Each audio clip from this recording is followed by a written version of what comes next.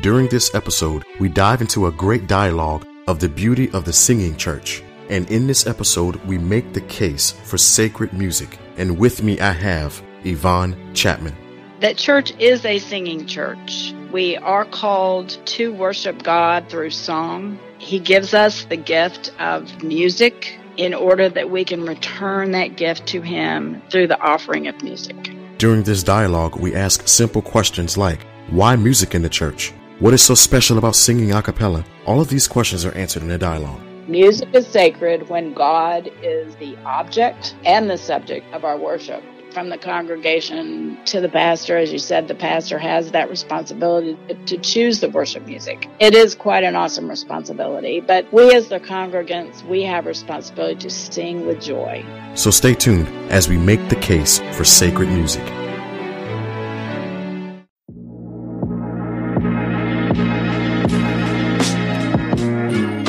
Hey everybody, if you are listening to this, you obviously like podcasts, and you probably like music too, right? Well, guess what? On Spotify, you can listen to all of that in one space for free, and you don't even need a premium account. That's awesome. Spotify has a huge catalog of podcasts on every topic, including the one you are listening to right now. You see, on Spotify, you can do several things. You can follow your favorite podcasts so you will never miss an episode. You can even download episodes and listen to them offline, wherever you are. Easily share what you're listening to with your friends and family via Spotify's integration with social media platforms like Instagram, Facebook, and even Snapchat. Just search for The Ear Podcast on the Spotify app or browse podcast in the Your Library tab and follow me so you will never miss another episode of The Ear. Spotify is the world's leading music streaming service, and now it can be your go-to app for podcasting.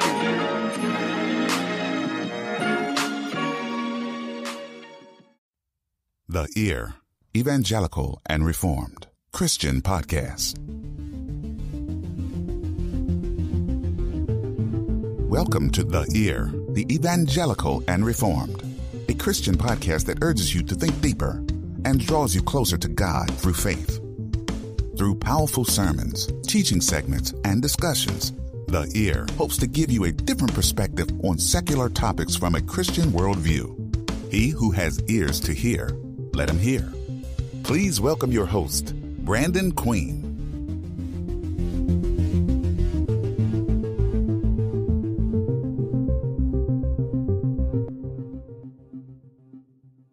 Good morning, podcast world, and welcome to yet another episode of The Ear, as we indulge in our series, The Beauty of the Local Church. And today's topic will be the beauty of the singing church, making the case for sacred music with Miss Yvonne Chapman. Now, Miss Yvonne is the first female to ever submit an essay to the Westminster Society Journal, and actually the first female I've ever interviewed. So, Miss Yvonne, if you don't mind, can you tell us who you are? Sure, and I guess I have a tradition in entering into areas that women didn't go before, because I've been a practicing attorney for quite a few years, and when I began my practice, there were not that many of us. I can't say that now because we're I think about 60% entering law school are women now, so there is a huge difference. But in addition to being a practicing attorney, I have also taught college, primarily criminal justice and paralegal courses. For many years I did that, and also wanted to let you know I've been a lifelong Presbyterian, currently serving as a ruling elder at Faith Presbyterian Church in Germantown, which is a suburb near Memphis. And in the EPC level, I serve on the Permanent Judicial Commission. Nice. So you handle all the laws and stuff, right? All the law stuff. In fact, it was at the EPC last year that I first became acquainted with the Westminster Journal. Yeah, if I'm not mistaken, I think I remember you now.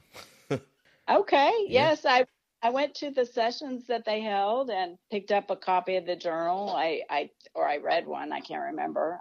and met Matthew and some of the other folks around there, and I became interested in it. Nice. Well, I'll tell you what, I love music. I'm going to admit this, but I hope these listeners don't hear it. But yeah, your article was my favorite. Hey, thank you. And that's only because I really love music, and I think it serves a very vital part in the church. Well, good.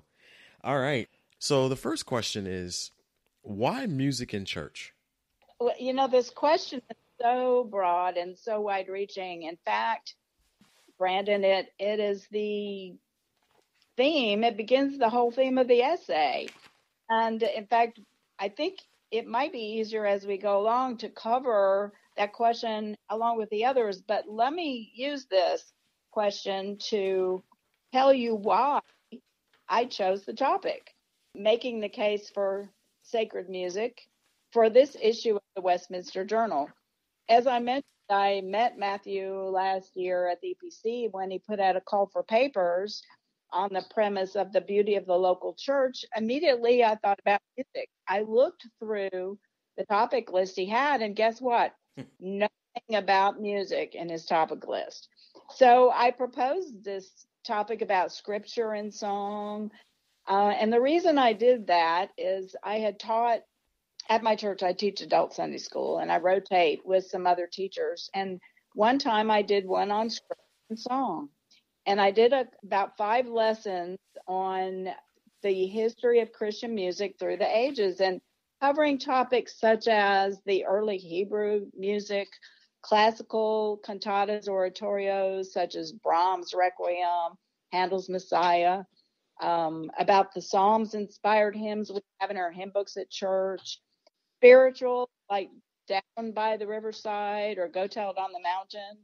And This Little Light of Mine, by the way, was a spiritual. Some people don't know that. Contemporary music, including Andre Crouch, like My Tribute. Love him. Michael Card, El Shaddai, plus some other pieces that I helped write, inspired by scripture.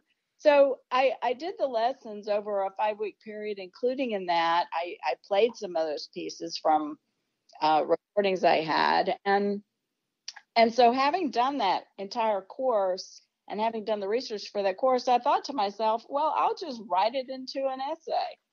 Well, lo and behold, the resulting article is nothing like the class I taught. In fact, I only very few snippets of some of the psalmistry I learned about and, that kind of thing. That's how I picked the topic, and he accepted it and decided it would be part of the journal. So I was real excited about that.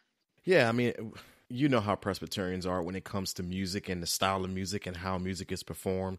You get those they become all uptight when a certain type of song is played in church, and then you have those who are more lax. Then it's like, that's still honoring God. You know how we can get. But I really enjoyed, and I'm actually happy that this piece is in the journal. I'm not going to say everything we do is centered around worship, but it is. And music is one of those key parts that is centered around worship. So, again, I like the fact that you added that. Thank you.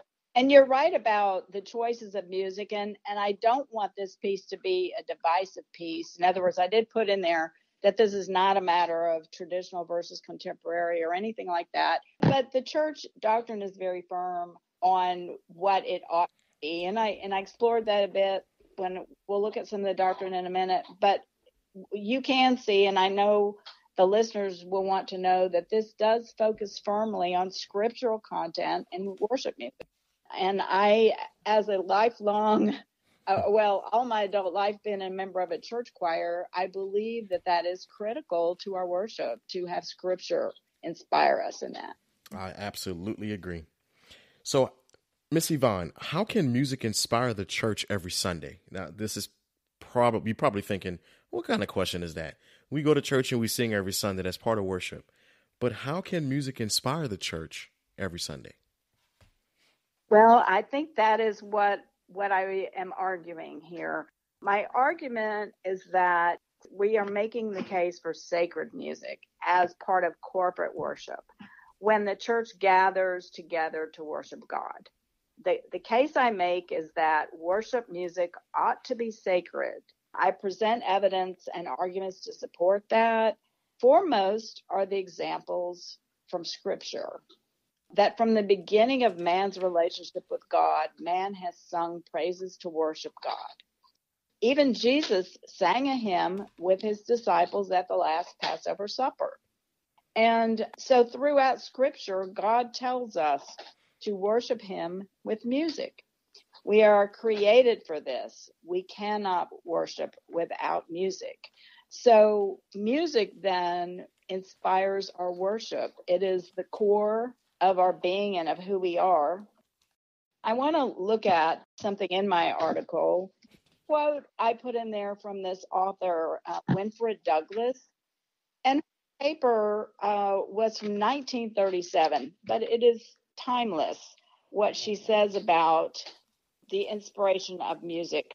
And here she says, when we worship, we can speak with God in prayer, etc. But what she says is this: when we worship, what we need most is to forget self, and in the depth of our being, to see God and generously pour forth with all our heart and with all our soul and with all our mind our Te Deum of rapt praise. For such profound outpouring from the depths of the Spirit, words alone are insufficient. They need to be vitalized and intensified by that most spiritual of all the arts of self-expression, music.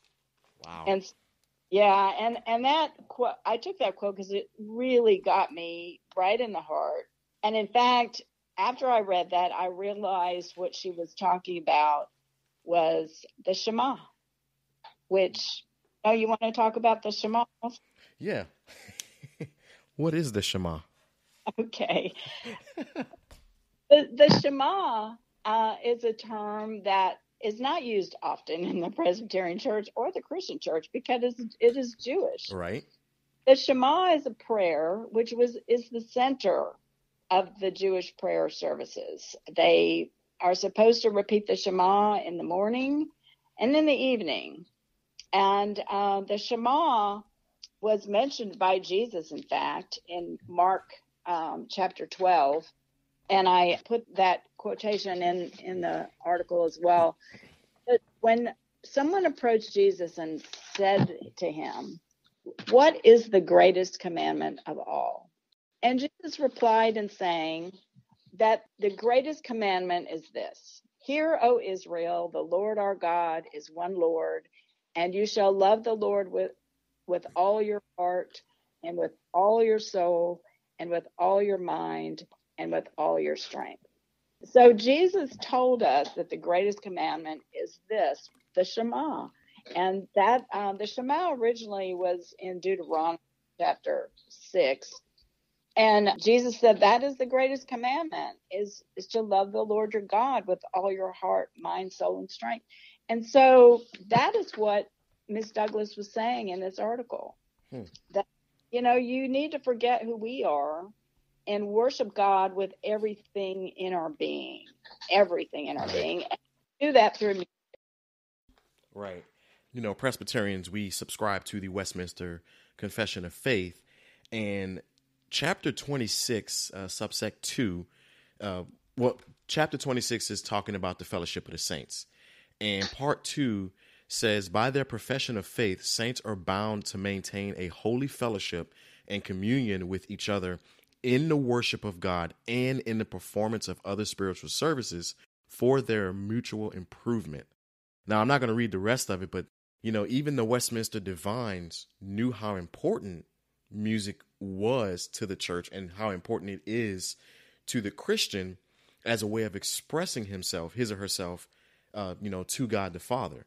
So, yeah, music has been important since the beginning of time, actually.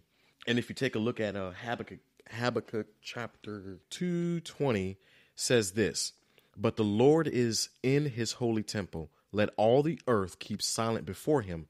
Now, I find that strange that particular passage is telling us to keep silent, and you actually touched up on that in your article in the Word document on page 1. You said, to be clear, this chapter addresses the matter of sacred music and corporate worship. of singing when the saints gather to praise and worship God. This does not contend